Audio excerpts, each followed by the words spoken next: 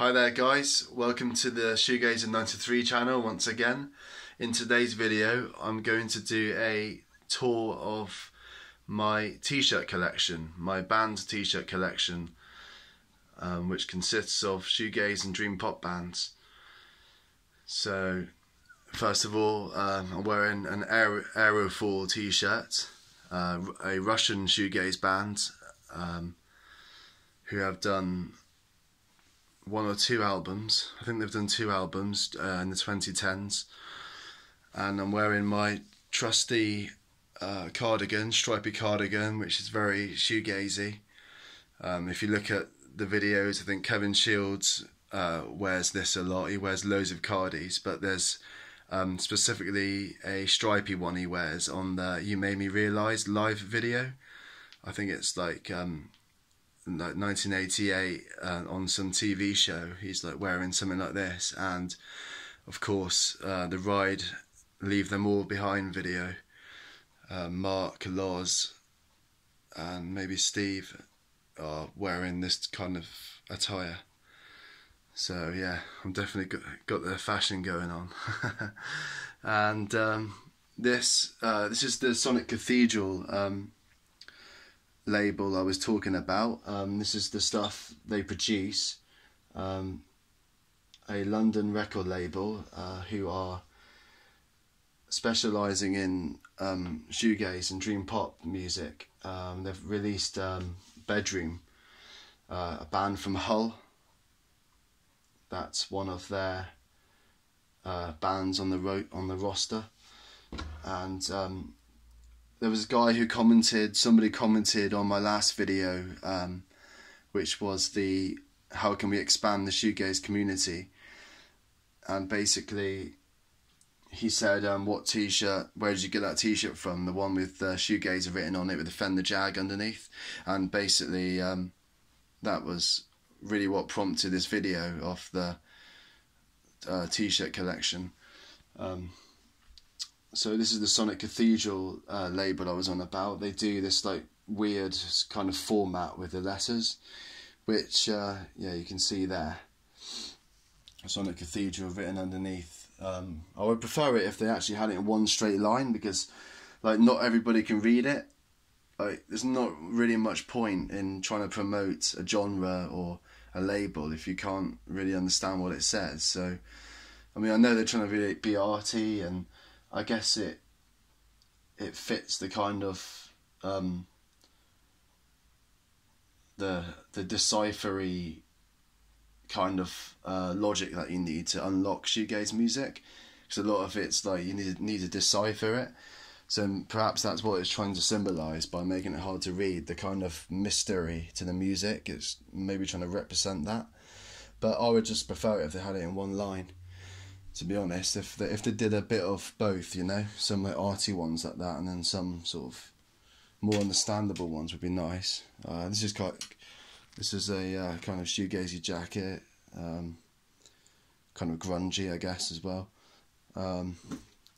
Basically, yeah, I've got a Still in a Dream book. I know this isn't clothing, but I think I'll show you whilst I'm here, whilst I've got it already. Still in a Dream, highly recommend this. A story of shoegaze from 1988 to 1995, so the first period. It's basically got key tracks from one key track from each key band.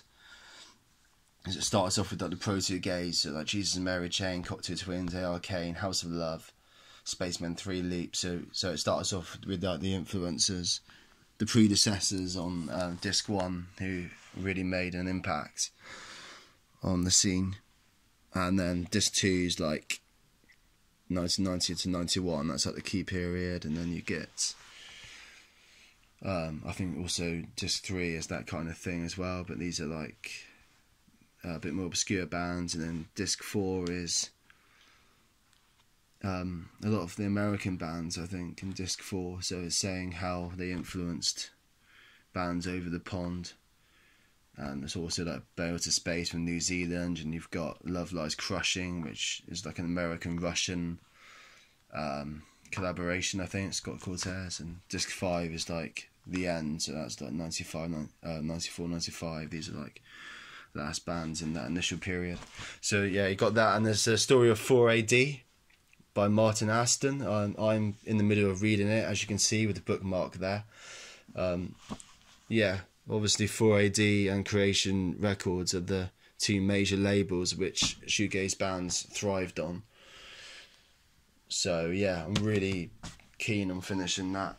Anyway, so to the clothing, I've got shitloads of Ride t-shirts, some official, some unofficial, some I've got from actually turning up at the gigs.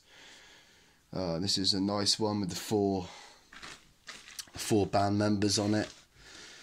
Steve Quirrell top left, Andy Bell top right, Loz Colbert, the best drummer in the world in my opinion, bottom left, and Mark Gardner, one of the greatest songwriters ever,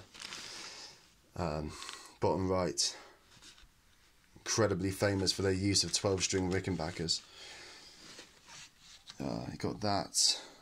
Hopefully the camera picked that up. I've got more like Ride unofficial stuff there. This is stuff I got from during lockdown. Like Ride were doing this, like getting these retro t-shirts available. So these are like reprints of ones. Here's the Vapor Trail one with the hand on the front, which is actually Loz Colbert's hand. He actually revealed on social media. That was his hands there. So yeah, the Vapor Trail, see it there, Vapor Trail written. That was part of this like, it's retro giveaway basically. They brought all these t-shirts back and they played this like gig in London, like to like no audience. Just it was a stream that went horribly wrong, but we all managed to see it in the end, so it wasn't too bad. Blind Mr. Jones, I got this with like from Graveface Records. They did like a re-release of their Stereo Musicale album. So I've only got two hands, unfortunately, so I can't hold everything. Yeah, there's a random Star Wars poster. So hopefully you can see that with the eye on the front. Blind Mr. Jones, probably maybe like one of the rarest things I've got in my collection. And then so I got an Aerial t-shirt here on the floor. Fucking hell, I've got to unravel everything.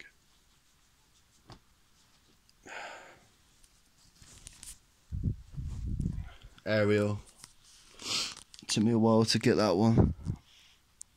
Jeremy Wren's band from Chicago. Beautiful Noise. 2017 album was brilliant. A brilliant return.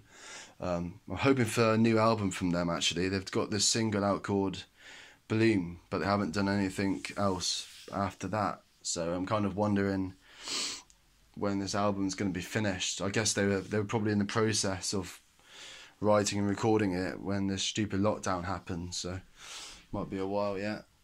And got a CD collection now. I'll do that in another video. I've got lots of CDs with signatures on it. So I've got Sonic Youth t-shirt, Dirty. I've got the Cure British Summertime t-shirt. That's when the Cure were playing in 2018, and Slow Dive and Ride were support bands, as well as Interpol and the Twilight Sad. I think God as an Astronaut were there. Hyde Park 2018, that. So that's a prized possession. I've got a Boo Radley's t-shirt here.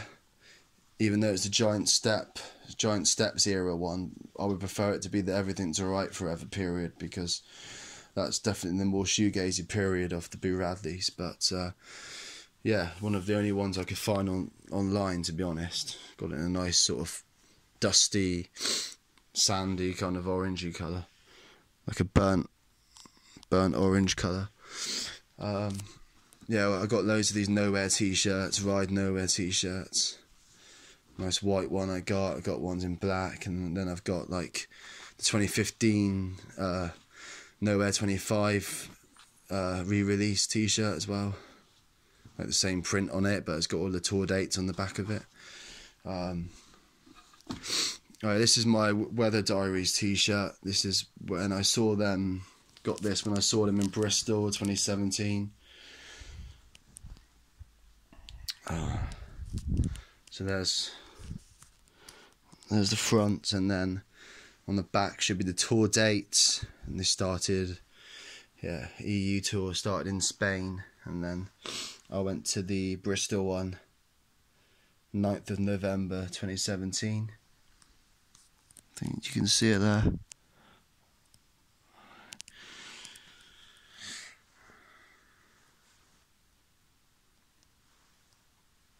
And so what's next? Yeah, I've got the this is not a safe place t-shirt as well, with all the tour dates on the back somewhere. Swerve Driver got their stuff with the pedals on the front. Really awesome t-shirt, really awesome design. 6 pedals on the front with the song titles on the pedals. Rave Down, Mustang Ford, Southern Mustang Ford, Sci Flyer, Deep Seat, Sound Blasted, Pile Up. They're all songs from the Rays album, 1991. I've got Papaya Fraus, something a bit more newer, bit more updated. Paya Fraus, Estonian shoegaze bands, kind of more in the dream pop realm, I would say. They're a bit softer sounding, much more take it easy kind of sound about them. I mean, they still got the nice whammy bar kind of stuff, but it's not so distorted. It's a much more nicer brand of shoegaze. Well, nicer as in less powerful, I would say. Less powerful. Because all shoegaze is nice, in my opinion.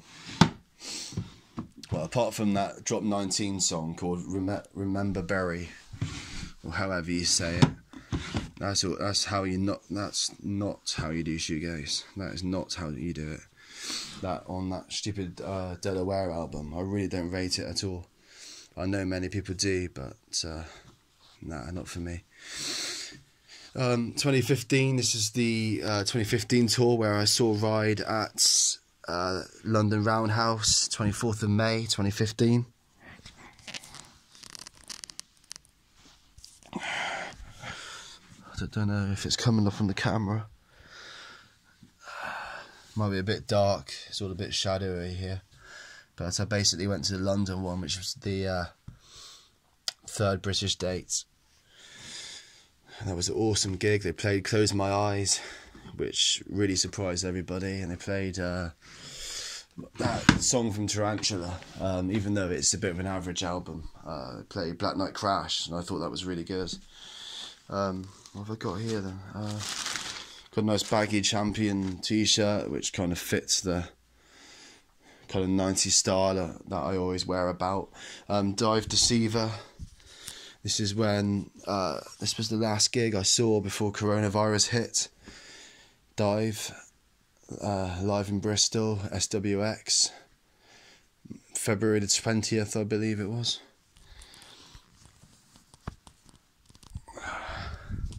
So yeah, I got the one with the band members on the front, and I actually met them after the gig, and they were really cool guys.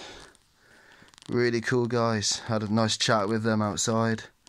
Got a photo with them, and I actually looked like a band member, which is the cool thing. Apart from the drummer, I didn't see the drummer there, so it was like me and the 3 other guys, and I looked like I was part of the band, which was pretty cool. Yeah, 2020 tour that you can see. I've also got a Nothing t-shirt, 2018. So they're the 2 American bands I've seen, Nothing and Dive. They're the only 2 I've seen so far in the shoegaze world. 2020 tour, Bristol should be there somewhere. It was the first one actually, first one of the tour. And then I think they had to, there it is, Bristol, UK, 20th of February. Yeah, I think they had to like cut the tour halfway through because coronavirus hit the world, and that was it. I've got Slow Dive here. Here's my Nothing t-shirt, look, this was, saw them in Bristol. I think you can tell that basically Bristol is not where I'm from, but it's my nearest port of call. There really isn't like an international gig venue in Plymouth at the moment. So Bristol, which is about nearly 2 hours car drive away from here, that's my nearest port of call basically. So I always end up going there for gigs. I saw Nothing at the Fleece.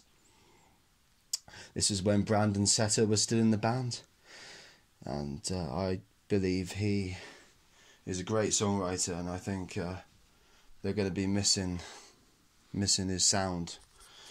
I mean, Tired of Tomorrow is my favourite Nothing album, closely followed by Guilty of Everything. But the last two I don't really go. Yeah, they got some like message on the back, basically taken after the Nirvana style. But yeah, really cool. So they're two like modern band ones I've got. Adorable, I've got Adorable t-shirt. When I saw them in when they reformed in 2019, I saw them at the Scala or Scala, however you say it. Yeah, and I met the guys. Met Robert. He chatted to me for ages after the gig, which probably caused a lot of angry faces, to be honest, because I was kind of chatting away for ages and no one else was getting the chance. But you know, I knew that they wouldn't be back, so I seized the opportunity to chat as much as I could. Basically nerd out, basically.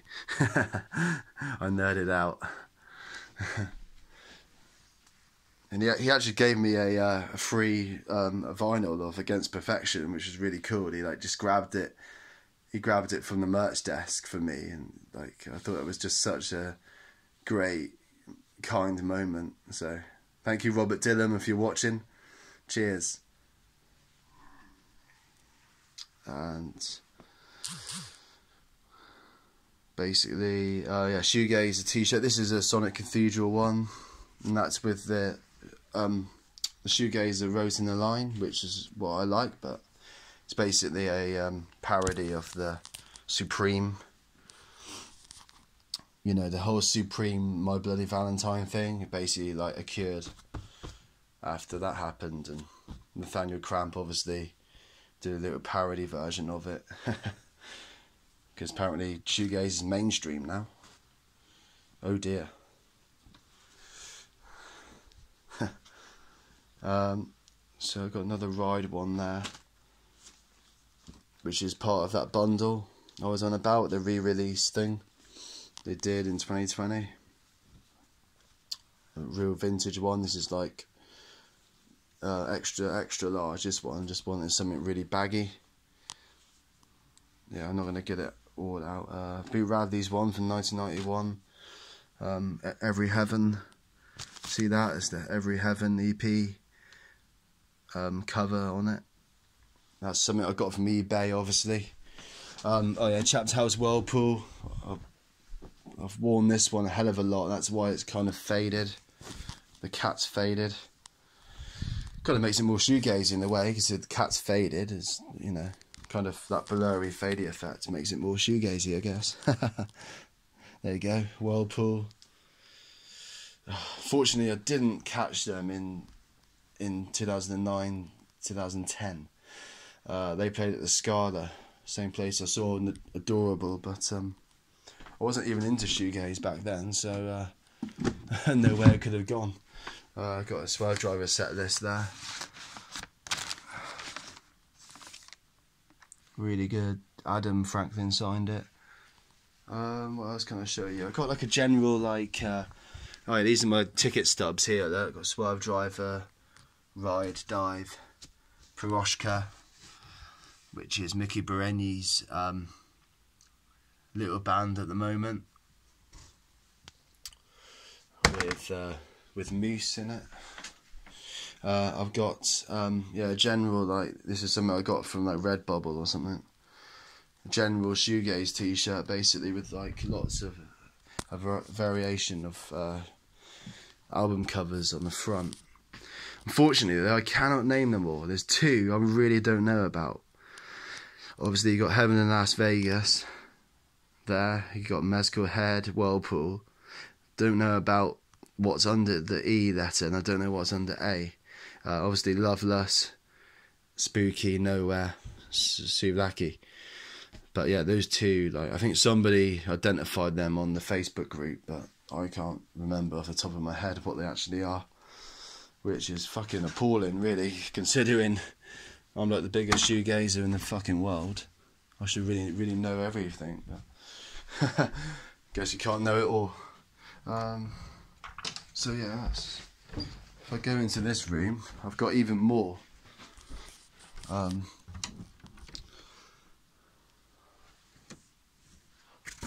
think so anyway, but it's all been reorganised. So oh yeah, I've got the Creation Records t-shirt with Alan McGee's signature on it. That's something cool to see. When I met McGee, he did like a talk in Exeter, and I met him after the speech. It was really interesting stuff he was saying about Loveless, and like he actually appreciates it now, which yeah, kind of shocking really, because he kind of toys with that, you know. Sometimes he changes his mind all the time about that. Sometimes he criticises the album, and sometimes he praises it, so really hard to know what he really thinks of it. Alright, another Ride one there.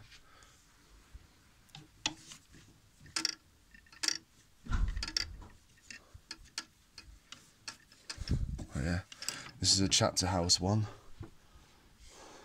This is actually the first Chapter House t-shirt ever printed. This is from the Falling Down EP, and I got it from Rachel Goswell's auction online. So that's really, this is a real collector's item and a prized possession of mine.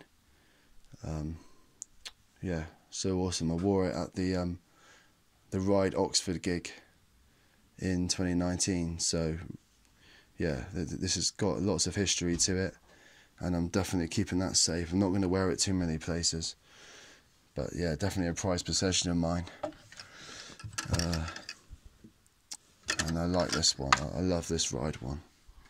Great design with the roses on the front. Maybe it might be a little nod to Stone Roses as being a big influence on the band, perhaps. But yeah, I love that one. Nice long sleeve like that, nice and baggy. Definitely my style.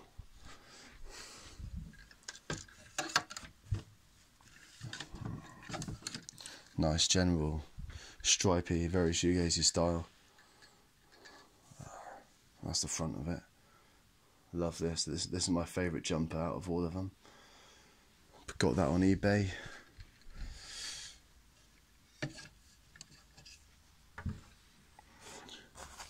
Yeah.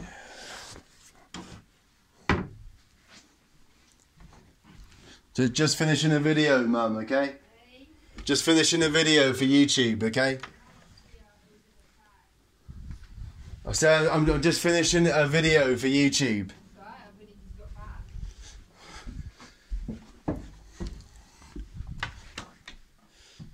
What else can I show you?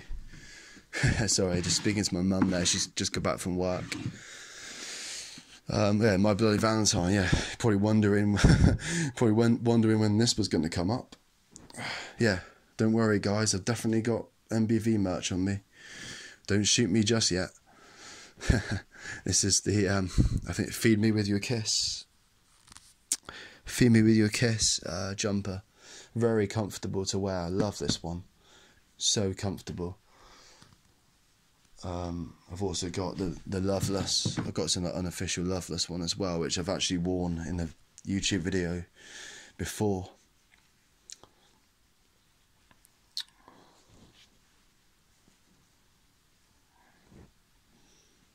There it is. Iconic.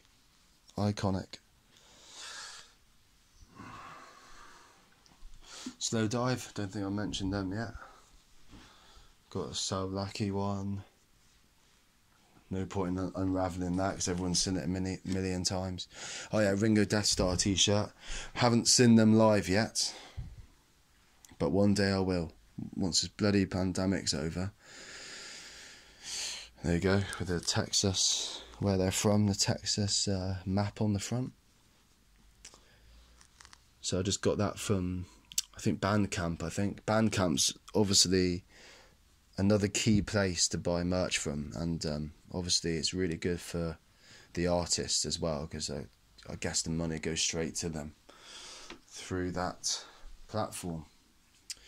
And I've got another Ride one. This is a Nowhere one, basically like the full sea on it, full ocean. This was the 2015 tour as well. This was the festival tour one. I didn't see them on any of these dates though. They did Field Day, but that was like a couple of weeks after I saw them at the Roundhouse. Didn't go to that. I was at uni at the time, so I couldn't really go to everything.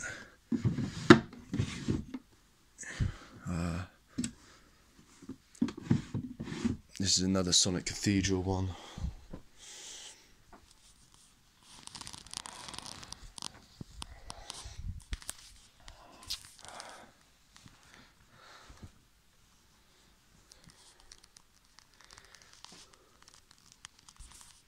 Sonic Cathedral, and you got this kind of Spaceman 3 style, fire, playing with fire kind of style to it.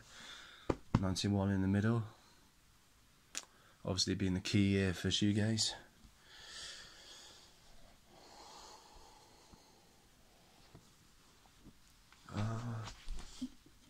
Yeah, that's pretty much about it. Finally, you're probably thinking, yeah, I've pretty gone overboard with this collection, haven't I? I still want to expand it even more with all the gigs I'm going to go to in the future. Yeah, so I mean that's pretty much the crux of it, really. You know.